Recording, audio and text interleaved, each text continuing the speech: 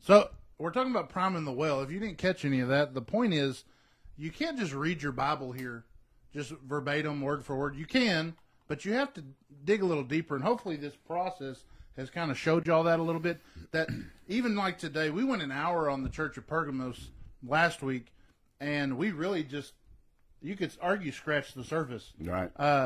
You can't just read a lot of people will say, like my son, he'll read his Bible app just to say he had his streak for the day, that he's still reading his Bible. But just reading the words isn't the whole idea. We're supposed to study it out. We're supposed to research this stuff, and we're supposed to get revelation about this stuff. And if you're just that's the whole point of this church study we're doing, the 7 churches. If you just read this stuff, you'll just get to a point where you're just reading about this specific church in 95 AD when John wrote this stuff. But really, like we've talked about, there are 4 themes of that all encompasses, and the Bible is like that in a lot of ways. Mm-hmm. You can't just you can't just scratch the surface. You've got to get in there and dig deep. Right. And if you couldn't read my lips a while ago, that means you need to get saved. Because John didn't tell me to turn on my mic till I got through doing it. I'm not doing it again. So obviously it was prophetic. He was supposed to start this meeting. So as we prepare for the church of Thyatira, I'm not going to try to recount what I just said. Praise God. But this church, we believe from our studies, is from 600 AD to about 1500.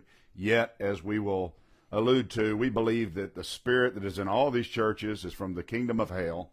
And we believe that all these churches are still alive. I don't believe you can put an ending date on those churches until Jesus comes back and binds that enemy of man's soul up. Right, so. Because you can, and I'll go real quick on this, but the 4 themes are: 1, how does this apply to us? Mm-hmm. Okay, how did this apply to that church literally at that time?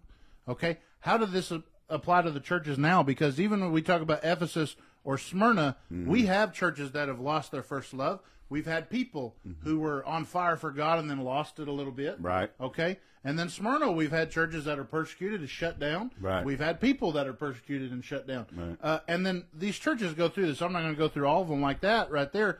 But tied with just not only how this applies to you as an individual, how it applies to churches nowadays, how it applied to the churches then. Right. This also is a prophetic, age-appropriate prophecy, I guess even though I'm saying that another way, where these churches fit since the beginning, since Christ ascended, since he died, and the Christian movement started.